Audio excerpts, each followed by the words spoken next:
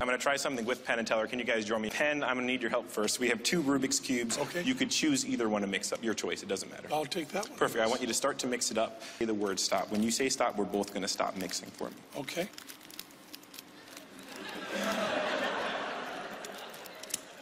Stop!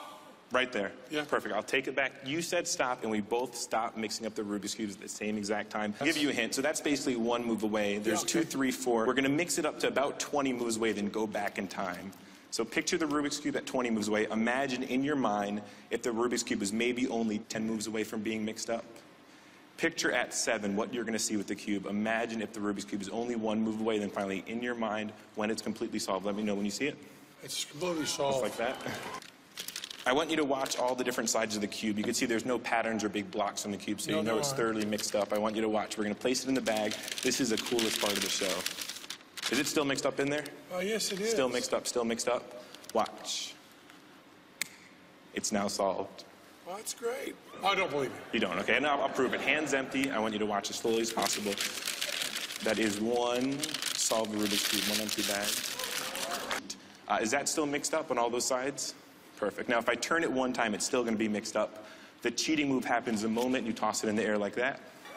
Completely solved. Thank you. Now, I got so good at cheating, I'm actually going to do that same move, but twice as hard. I'm going to do it one-handed. I'm going to toss it behind my back. When I catch it, you're going to see every single color on its original side. Watch close. One-handed. Behind the back, completely solved.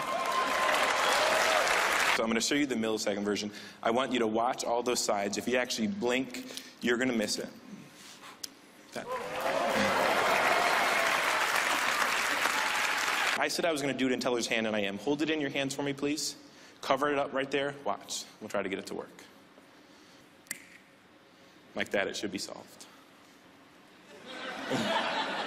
See, I didn't say what the solution was this time. See, the solution was to get these 2 Rubik's Cubes to match completely perfectly. Better than one side would be side number 2, side number 3, side number 4, 5, and all 6 sides. A completely perfect match.